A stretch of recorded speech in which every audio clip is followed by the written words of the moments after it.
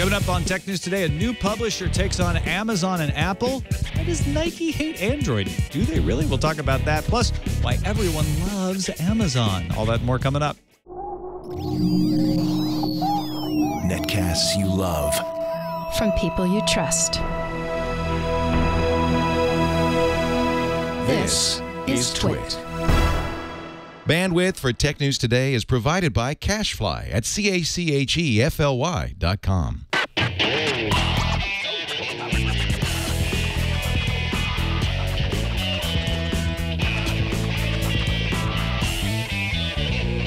This is Tech News Today for Tuesday, February 12th, 2013. Tech News Today is brought to you by ShareFile. Enhance your workflow. Send files of almost any size easily and securely with ShareFile by Citrix. Try ShareFile today. For a 30-day free trial, go to sharefile.com, click the radio microphone, and enter TNT. And by Pond5, the world's stock media marketplace. If you're a media maker looking for video, photos, illustrations, music, sound effects, After Effects templates, or 3D models, check out Pond5. And for an exclusive 50 free stock media files, go to pond5.com/TNT. And by GoToMeeting with HD Faces by Citrix, the powerfully simple way to meet and collaborate with colleagues and clients from anywhere. You can share the same screen and see each other face-to-face with HD video conferencing, even from an iPad. Sign up for your 30-day free trial today. Visit GoToMeeting.com, click on the Try It Free button, and use promo code TNT. Welcome to Tech News Today. I'm Tom Merritt. I'm Sarah Lane. I'm Aya Zakhtar. And I'm Jason Howell. Sarah Lane's at home. Veronica Belmont's here, sitting in her seat. We're going to talk to her in a little bit for the discussion stories, but let's start with the top 10 stories of the day in the news fuse.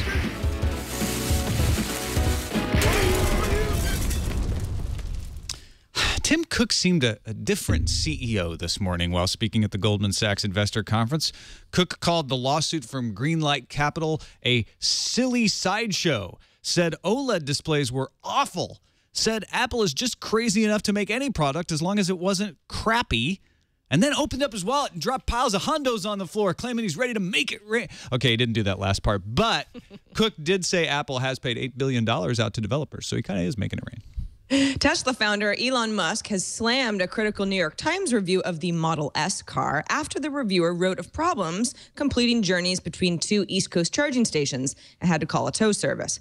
Musk says diagnostic data from that test model shows the article left out details of undisclosed detours through city traffic instead of more fuel-efficient highway roads, and that the reviewer didn't properly charge the car and drove too fast. The Times disputes this and in a statement says cold temperatures may have been a key factor to the car's poor performance. You drive too fast. It's too cold. Anyway, Twitter and Amex have partnered together for Amex Sync, a service that lets you buy things by tweeting a hashtag. You'd have to connect your Amex card to your Twitter account. After that, if you see a deal on the Amex Sync Twitter account, you can tweet the hashtag. Amex Sync will have products from Microsoft, Sony, and Amazon available. Are you ready for another hot Android phone, folks? British designer Vertu has launched the new Vertu T, that's spelled T-I, for a mere 7,900 euros. That's around 10,600 bucks US. It's a 3.7-inch, 1.7 gigahertz Android 4.0 phone with a gig of RAM, but it's hand-tooled by an English craftsman and made from titanium and crystal. Maybe Crystal. I don't know. Sonos wants you to ditch your big old clunky expensive AV receiver. That's so yesterday, and buy a Sonos Play Bar. It's a $699 sound bar that provides a complete audio system for movies and TV and games, a 3-channel system anyway, and will be available on March 5th. The Play Bar is almost 3 feet wide, contains 9 different speakers, and is designed to either be mounted under your TV or laid flat on a table underneath. Bill Gates did a Reddit Ask Me Anything yesterday. Gates was asked what one Microsoft program or product that was never fully developed or released do you wish had made it to market? Gates replied by referencing the WinFS file system that was last seen hanging around Longhorn. WinFS would have made Microsoft's true object-oriented file store, but never made it to market. Aw, that's sad. Microsoft folks also speaking at Dive Into Media, SVP for Interactive Entertainment, declared that the Xbox 360 is transforming from a game console to an entertainment console. So there you go. It's not a game console anymore. Stop calling it that. Nancy Tellem, head of Microsoft's LA studios, talked about the 125 people working in Los Angeles who are trying to create 40 new interactive TV and entertainment apps, and Xbox is leaked out on Kotaku to the next Xbox is leaked out on Kotaku, with sources claiming the next version of it will require a Kinect to be plugged in and will be able to play multiple games at once. Back in November, Mojang had announced Minecraft Pi Edition was on its way, and today it is a reality. A new version of Minecraft is now available for free on the Raspberry Pi, which has a revised feature set based on the Minecraft Pocket Edition Android and iOS apps, and supports multiple programming languages. With the Raspberry Pi, it's possible to edit Minecraft code at a base level, which gives users a lot of endless manipulation tools. Dish chairman Charlie Ergen compared Dish to Indiana Jones, claiming the company carries a rope and does a lot of archaeology. No, he said the company doesn't want to kill ads with its ad skipping feature on the Dish Hopper. That's the one that got it in hot water with CBS. He said he didn't want to put his head in the sand either, though, and figures embedding or targeting ads is a better model.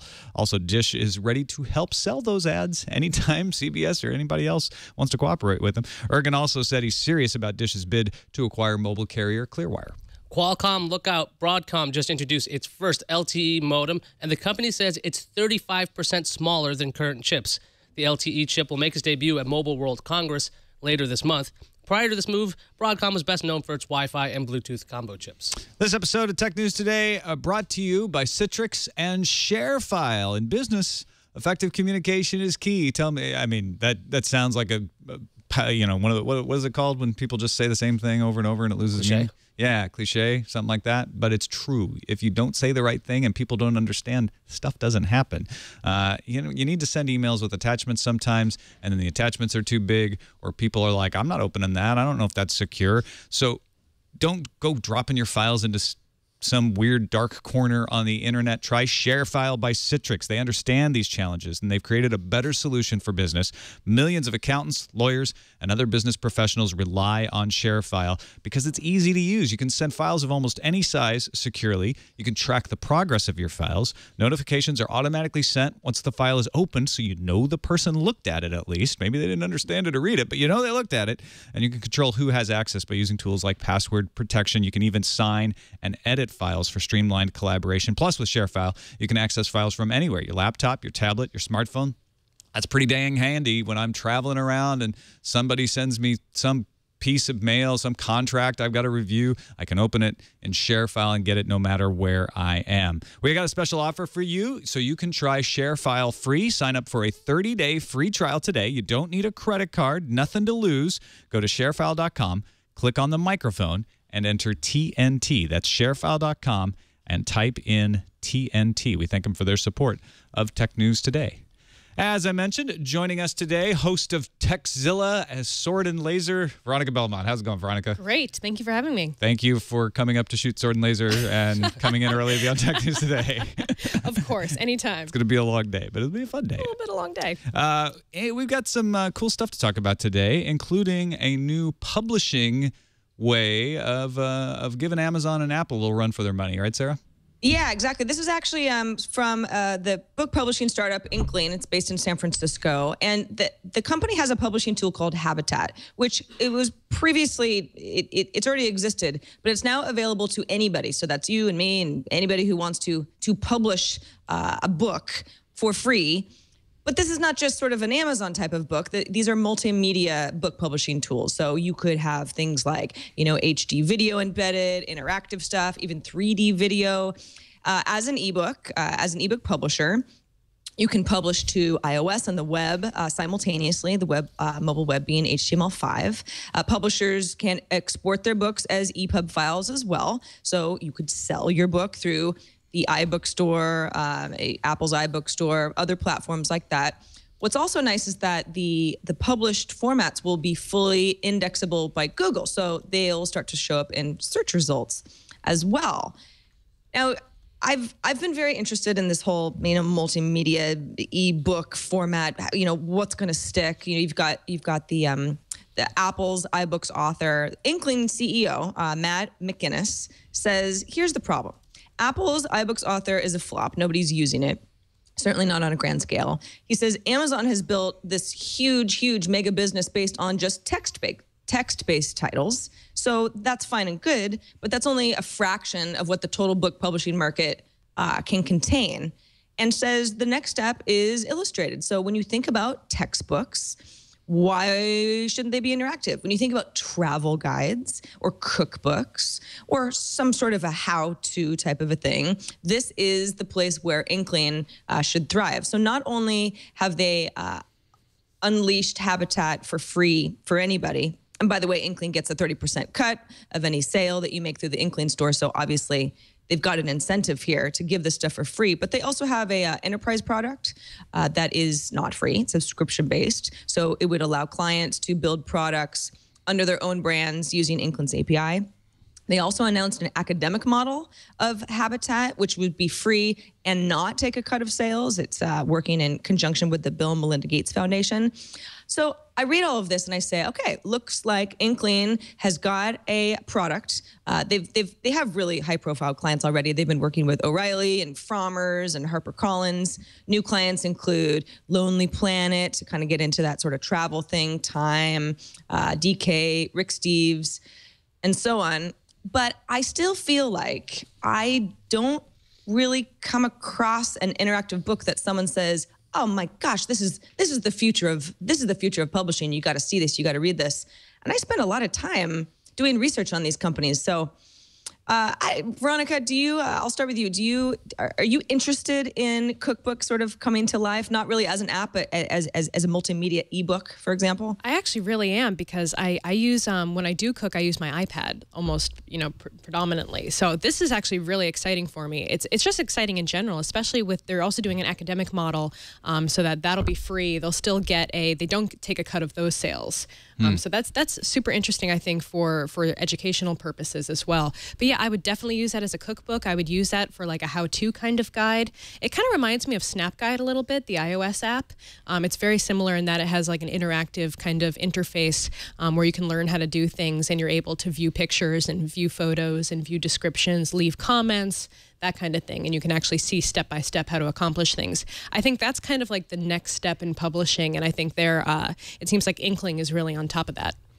The only thing I would like to see added to this is, and maybe they're on this, and I just haven't dug deep enough, but is the ability to take that EPUB that they allow you to export and have them submit it to multiple stores. Lulu does that. Yeah. Where once you've uploaded your EPUB, you can authorize them to submit it to the Apple Store, to Amazon Store, to the Barnes & Noble Store for you. It just saves you a lot of time. I'm also really curious to see what that conversion would look like if you have a very media-heavy kind of book that you're publishing on Inkling, and then you want it to come out in the Amazon Store or in one of the other stores that maybe don't have the same kind of multimedia capabilities. How much of that would be lost? How much do you have to think about the conversion in terms of how you're laying out your book when you're actually creating it? I haven't used the service yet. I think actually I might look into that for certain reasons. So I'm very curious to see how that kind of aspect would work. Well, apart from it being fully indexable, what really makes ebooks, rich ebooks, that different from apps at this point, or a rich website? It just seems like we have this artificial distinction. I could see this being very important for textbooks, because that's the stuff that's always hidden behind walls, hard to get, hard to update. But for everything else, it seems like if you're going to develop for anything, either make an application for iOS or Android, or do a rich web app. Yeah, but this seems a lot more user-friendly, especially for someone who doesn't have any kind of developer experience. If you want to publish something that's really rich in content, not only in text but also in multimedia, this seems like a much more user-friendly kind of experience than having to develop your own app. I just think I think it's going to be interesting to see, especially since, as like you're saying, there are sort of websites and then you have apps, and sometimes it's a little unclear why a developer went with one or the other. Then you've got this sort of ebook format that's going to be competing with apps, at least in certain markets. And if it's easier for someone like me who has absolutely no developer knowledge of how to put together an iOS or Android app or anything else, if it makes it easier for me to be able to put something together that looks really professional, then they might have something here. All right, somebody else that has something is Sonos. I love their products. I don't own one. I tried one out once, and I'm dying to allocate enough budget to justify, putting Sonos all over my house. And now they've got a new product to add to it. Yeah, this is awesome. So it's the Sonos Play Bar. As I mentioned in the news views, it's not available yet, but all the reviewers are chatting about the Sonos, at least in my audio video circles. It'll be released on March 5th for $699 in the US. €700 in the EU, 600 in the UK. So it's, $700. And it's a single bar. So when you look at it, it looks sort of small in some of the in the reviewer photos, but it's almost 3 feet wide. So you got a big TV, and then you'll have the Sonos bar under it. You can mount it, or it could be designed to lay on some sort of a media stand under your TV or kind of in front of it. It contains 9 different speakers on the inside. So 3 tweeters, 6 mid-range, and it's angled at 45 degrees. So whether you mount the soundbar on your wall or you lay it flat, it's designed to provide the best sound, in a variety of different ways. So it's a full 3-channel audio system. The point one would be something else. Some of the reviews say that the contained bass is pretty good, but Sonos does have a separate subwoofer that works really well with this. And then it has really just bare minimum of connectors. So for anybody who's interested in cable management, you got a power cord, you got 2 Ethernet jacks, and then you have an optical cable to hook it up to your television. And the whole idea, and Sonos has been doing this for years, but this is really just the next step. The whole idea is you don't need some huge hardware solution in the form of an AV receiver to be able to have all your devices talking to each other. The folks over at Sonos say a lot of people have really fancy TVs now, and they're just not necessarily going to spend the time and effort, like someone like me did, not even a year ago, to spend all this money on a really complicated home theater audio system. But you're watching all this content. You're playing games, you're watching TV, you got movies. You need something that's nice, that sounds good, and just doesn't take up a lot of room. And that the future of all of this is software based. Sonos has the Sonos apps and is able to pull in from a variety of content sources online. So to me, even though I feel like, if I would have known a little bit more about this playbar 9 months ago, maybe I wouldn't have spent my life savings on a really complicated audio setup. But this does seem like the future. And I love the idea of getting rid of the bulk and putting that into a software solution for Sonos. And to me, $700, I know $700 is a lot of money, but for something that's supposed to mimic a 3.1, surround sound atmosphere, and from what I hear, it sounds really good, that is cheap. For True 5.1 though, I feel like this is probably not the best solution. I mean, I think it's price-wise at least, because if you're getting this device, and then if you want to get the sub, that's another $600, and then if you want to get to play 3 speakers to add to the speakers, that's another $400. It's starting to feel like Bosey. It's getting a little price. bit. I mean, I love Sonos. I love their products. They sound fantastic. I really want a sub in my house right now, although it's probably not necessary. But you can get a really great home theater in a box for like $1,500 that you can interchange the components with, and you can, if you want to update your speakers at some point, if you get a new receiver, for example, with more inputs, you can do that pretty easily. Definitely the wireless part is awesome, but I don't know. I feel like for getting a true 5.1 system, this just doesn't seem like a cost-efficient way of doing that. I would rather just have the Play 3 speakers around, or maybe have this one around, separately from my home theater system somewhere else in the house. That's the key, is it's not cost-efficient. Right. I think this looks great, and if you already have a Sonos system set up, it might be perfect. Yes. But it's pricey. I was actually I've been looking at single sound bars for my TVs. For my TV, actually.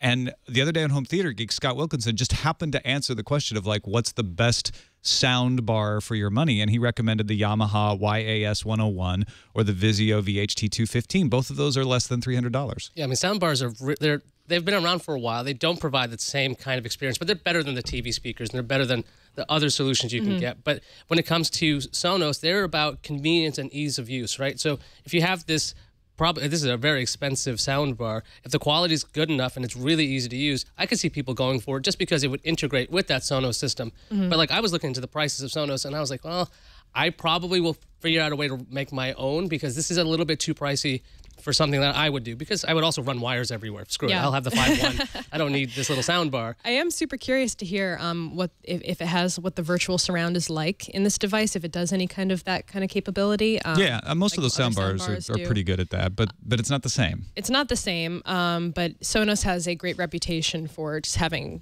fantastic audio quality in their devices. So I'm curious to get my ears on it, I guess, see how it sounds. So don't get too close. Don't get too close. It'll blow out your eardrum. No. Yeah. Yeah, too late for that. Yeah, you won't get the proper surround experience. All right, let's talk about Twitter and Amex. I've bought Sarah Lane a beer over Twitter once. Is that the same kind of thing they're talking about? Sort of, I guess. Well, this is an official deal between American Express and Twitter. If you follow Amex Sync, that account, you have to connect your Amex card to your Twitter account. You find a special hashtag on this Amex Sync Twitter account. If you see something you want, you tweet the hashtag. You receive a notification. Then you have to tweet another hashtag within 15 minutes to confirm the purchase. So it's not like you're just tweeting once and you're accidentally buying things all the time. Also, you have no protected accounts are allowed. So if you buy anything with this, it's public. So you have to make sure that everyone can see this. So it's an interesting kind of gimmick. Veronica, what do you think of this gimmick? Would you ever use this? No, this sounds like a terrible idea. I'm not even entirely sure why. Maybe just because it seems like a big promotional, marketing baloney. I can't say the word I actually want to say on the air. It just doesn't seem a very effective means of paying for something. Bull's height? Bull's height? Something like that. Yeah.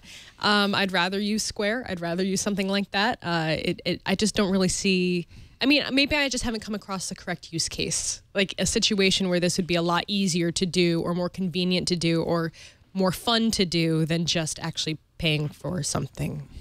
I don't know. Sarah, somebody at Kantar Retail said this was technology for technology's sake. Is there something we're not seeing about this that's cool about buying things through Twitter? Because it just seems like, yeah, you can do it. But why? Yeah, I don't think I would call it technology for technology's sake. It's just advertising. This is tweet a special hashtag. Yeah, because your friends are going to love that. Everybody loves that. And then within another few minutes, you got to do it again. And you're just it's spammy stuff. I do think that it's very interesting to me that Twitter seems to be really into experimenting with pretty much any kind of monetization tool, partner with a big company and see what sticks. So it's interesting, but no, I would not participate in this. And I think you would just contribute to Twitter noise that no one's really asking for. I would maybe create a new, totally different account that had nothing to do with my normal account and just use that for buying stuff. Have Veronica shopping? Yeah. That kind of thing? Yeah. But I'm looking at this, Veronica I'm like, shops. I don't get this other than every time I see or buy anything from Amazon, it has that little link at the end. Hey, tweet this, share this. Like, why?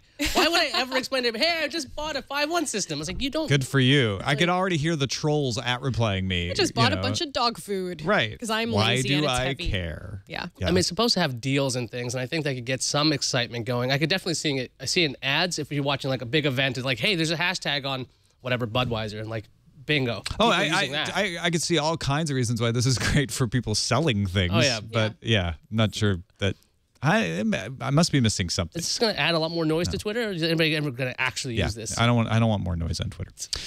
All right, we got a couple more good stories to talk about, but want to thank our other sponsor for today's show, Pond5, the world's stock media marketplace. If you're out there, an aspiring filmmaker, video YouTuber, you're making all kinds of shows, maybe audio podcast plays, whatever kind of media you're creating, Pond5 can help you out with. They are the stock media marketplace with photos, vector illustrations, music tracks, sound effects, customizable motion graphics templates, 3D models, not to mention all those the B-roll we were talking about, all the video out there.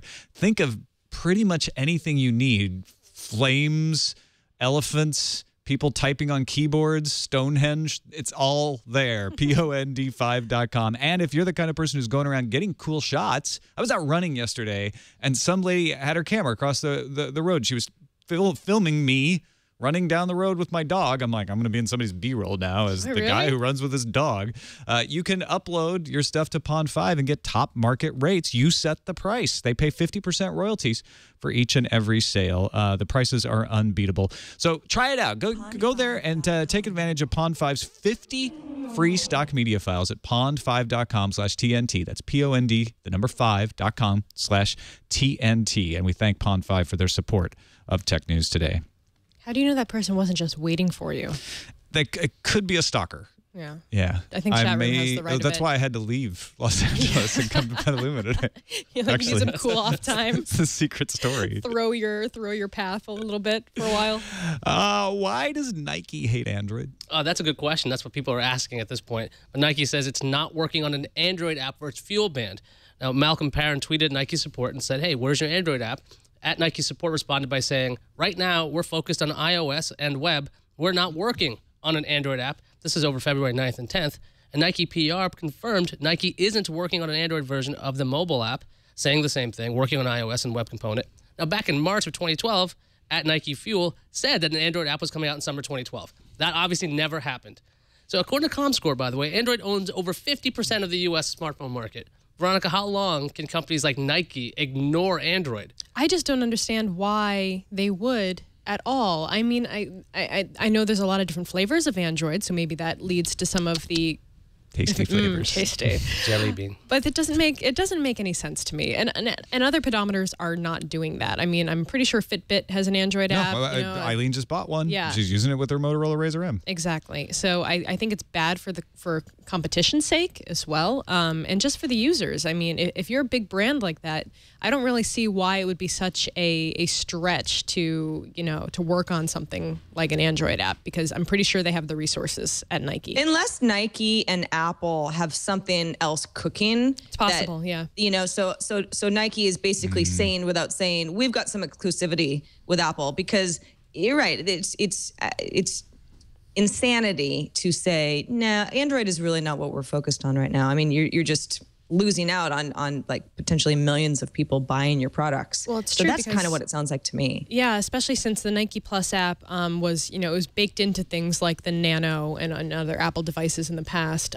So maybe if that crazy watch is going to happen, for example, maybe it's going to be built into that automatically. Oh, it's a Who Nike knows? sport watch. It could be a Nike sport watch with made Swatch on board. Yes. Ooh. Are we just making things up now? Totally are. Well, I mean, the Jawbone Up's got the same situation. They have only an iOS app. They don't have a web component. They don't have Android, and it seems to be a very popular device in general. I don't know why you would bother to not do this. Like, if Sarah's idea of a partnership sounds probable, I mean, between those two companies, because like you were saying, Veronica, it was in the Nano, it was in a lot of devices, but I really think it's just, you're shooting yourself in the foot if you're not catering to the Android market, or at least partner up with Samsung or something. Go to like with the Galaxy series or something, but not go all Android, because if you have to support from 2.3 and up, that could be a disaster. And how are you going to run if you shoot yourself in the foot? That's right. Slowly. No Nike shoes going to help you then. No. I think Jawbone it makes more sense to me because they started on iOS, right? And I think a lot of people start on iOS. If they come out with an Android app, then it just makes Nike look awful here, because they said on Twitter, yeah, we're doing an Android app. And then they're like, oh, no, we're not doing an Android app. That makes me think it's exclusivity. But I have one thing to say to Nike about the Android app. Just do it. Oh, you've been waiting to say that. Kind of was. Microsoft talking at D-Dive into Media yesterday. Digital media president Nancy Toleb. She's the former number 2 at CBS. She was Les Moonvis's right-hand executive for many years until last summer. Plans to launch 40 interactive TV and entertainment apps on Xbox Live by the end of the year, making shows interactive using the Kinect. They use children's programming as an example where kids could interact with the characters on screen. Could kind of see that working. As we mentioned, they've got that big LA studio. There's 46 million subscribers to Xbox Live. Microsoft as a content generator. Bunch of people in the studio. I think they're actually in Santa Monica. They might be in LA. Trying to figure out shows, but they're not shows. They're apps, but they're not apps. They're What's your best guess, Ayaz? What are we going to see from Microsoft here? Is this a good idea? I'm thinking interactive stuff. I mean, they were talking about, what was that game show, 1 versus 100 or something? I think that was on Xbox. You actually had an interactive component. The thing about like I was talking about smart TVs the other day, getting people to get interactive with television, not exactly a thing that happens. The Xbox, though, is a totally different thing. So you're used to using a controller, you're used to interacting with it. I think if they're smart, they'll have a lot more things that can be interactive with the user, and you're actually experiencing something at a certain time. Because if you're just going to be in the content business with everybody else, well, what's your hook? It's like already on the Xbox. Interactivity, I think, is the key. They had a lot of success with that, I think, during the election. They did a lot of live polling during the debates, for example. So that could definitely be something that is baked into some of their products. But I also think it might just be a content grab kind of thing, because, like you said, there are a lot of different people doing original content for Amazon, Netflix. Hulu is doing it. So it just makes sense that maybe they're jumping in there now, especially since they do have that market right now. They do have all of those users already actively engaging with the Xbox and with their content. So it might just be a good time for them as well, especially with the potential launch of a new console. It's an entertainment console It now. is, definitely. Not a game console, as they said. Sarah, with the presidential debate, that's a good example, but the content's made for you there. What are we going to see Microsoft yeah, make? and the presidential debate is something you can weigh in on, but you're not necessarily like connecting it. You know, I got to do this. I'm going to slap you in the face, candidate. So that's, to me, I sort of go, yeah, I got to see this in practice. It's like children's programming, and we go, oh yeah, kids like that whole thing, but it's like, well, what would it look like? I mean, are we watching a cartoon and there's some sort of interactive component? I think interactive TV, in general, it just kind of makes me want to groan, just because there's been so much stupid stuff that's come out thus far. I think Microsoft is definitely on the right track, but I'd like to see what kinds of live shows incorporate the Kinect and don't make us all feel ridiculous. I think part of me thinks about, I don't know if you were at Tech TV at this point or if it predated you, but Microsoft did a game show on Tech TV. I remember. Oh, yeah. It's really good. See, that's what I'm thinking about. That's what I think about, too. Go, sometimes we just want to sit. Yeah, and that's why the kids programming makes sense to me, because you think about Romper Room, like saying the names of kids out there, or Reading Rainbow, where there were interactive elements, even though you couldn't actually affect the screen. There were things they would say, okay, kids, now do this, now do that. So that would be cooler with the Kinect, where it could actually detect kids doing things or being, they could be able to grab letters off the screen. I could totally see that, but I don't know. We're going to see House of Cards? Are we going to see the booth at the end? Kind of stuff from Microsoft? Are they going to force some hokey interactivity? I think when you say Microsoft, we all panic. If you think the Xbox division, I think it's a little easier to swallow. Maybe. Like, they don't do too bad a job. Versus Microsoft, you think a Steve Ballmer's going to walk out. Totally different. Actually, I want to see a Steve Ballmer reality show. Oh, that'd be amazing. That'd be freaking Interactive. awesome. I would wants watch Steve the to hell turn out of left. that. Yeah. Well, let's finish up with this Harris poll of corporate reputation. Amazon has dislodged Apple as the most beloved brand in the country. It's the best reputation, actually, is what it's measuring. Apple's still number 2, Disney number 3. Really? So this is the kind of thing, like when you say, like, is this a good reputation? Amazon beats Disney and Apple. Google number 4, and Johnson & Johnson number 5. They're always up there too, because they make all the baby products and stuff. So they have a lot of good feelings out there. Interesting here, Amazon ranked 5 points ahead of any other company in the area of emotional appeal. This is a website. You can't go in there to their store, but they have emotional appeal 5 points ahead of Disney. That's kind of amazing, actually. They also topped reputation in products and services, and Apple topped the charts in vision and leadership and financial performance. And that's what kept them up near the top. I love me some Amazon. I am a true believer in Amazon. Okay, but there's Apple haters out there for sure. Yeah. There's Google haters out there for sure. Facebook was number 42 on this list, one of the lowest tech, I think the lowest tech company maybe. They were right between Best Buy and T-Mobile. Why is it that we hate all of these others? Microsoft actually didn't too bad, 15th. And Amazon gets a pass. Well, because Amazon is every brand, right? I mean, you can be an Apple hater and then you find the kind of stuff that you want at Amazon. Amazon is not, doesn't leave anybody behind. I think that's why consumers love it so much, because you don't really have to have an allegiance to anything to enjoy Amazon. You get anything you want. Phil in the chat room says Amazon is my Santa. You know how many times I've ordered something and not remembered what it is, and you see that little smiley face, and you're like, yes, Amazon! That might be it. And that's the thing. You're really excited, and it's just like a box. Christmas every time you get an Amazon box. Yeah, because you buy things on Prime all the time. You don't realize what you're getting, and then you're like, oh, surprise. It's just poking the reward center of your brain every time you order something. That's why we love Amazon. And it happens so quickly. I mean, the shipping now is, if you're a Prime member, you get it like the next day. Yeah. That's magical. And TechCrunch pointed out, Amazon knows just as much about you, if not more, than Facebook. Or Google. Or Google, yeah. I think Amazon knows more about me than Google probably does. Because they're tracking everything you buy. They have your credit card information. I mean, it's kind of scary what they have, but people trust them. They're like, oh, but Amazon would never hurt me. Amazon will never turn on me. They bring me gifts. You're paying for them. They're where the presents They're come not from. Free. Yeah, no, I think that's it.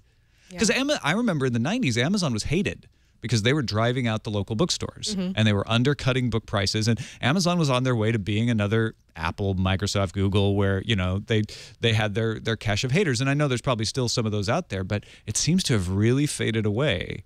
And I think we nailed it. Who was it in the chat room? Phil, good job. I think you solved the mystery. They're bribing us. I almost feel like this used to be eBay. Back in the 90s, remember when eBay came along and people, it got so popular because people were like, I'm winning something. I'm winning something that I'm really passionate about and I get it. And everything. You got that about eBay, but that kind of burned off at some point.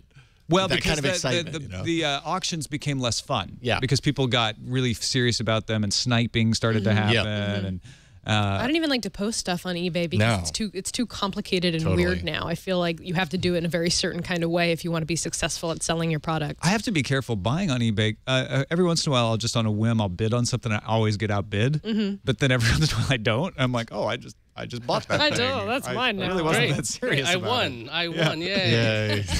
Dang it. All right, let's move on to the randomizer. A Colorado TV station. Now, I heard this was a Montana TV station, but it's actually KRTV in Colorado. Got hacked. Its emergency alert system got hacked. So while a commercial break was happening out of the news, suddenly a voice came on, a kind of a slightly disguised serious voice with the emergency alert symbol or signal, you know, those beeps saying bodies of the dead are rising from their graves and attacking the living. In fact, there is a video there on YouTube, Jason. If you skip right to the middle of that, you'll hear. So they come out of the news, and all of a sudden you hear, while the commercial's playing, the big beep. Now, this on screen that will be updated as information becomes available. Do not attempt to approach or apprehend these bodies as they are considered extremely dangerous. This warning applies to all areas receiving this broadcast. Tune in to 9:20 a.m. to get updated information in the event that you are separated from your television or if electrical service is interrupted. City authorities in your area have reported that the bodies of the dead are rising from their graves and attacking communities. Follow the messages on screen. I'd almost believe that. I feel like if that was really something that happened, I mean, you'd sort of look around like, am I the only one hearing this? Well, and the key is that the emergency alert visual did not come up because they didn't hack into the switcher. So the commercial break was still running, and you could actually still hear the pancake commercial a little bit. I was fascinated by the video of the pancakes while that was going on. But didn't Walking Dead just come back on Sunday? Yeah. This is somebody's like viral plan to go, hey, look, I don't remember think this? they need that. Yeah, that's true.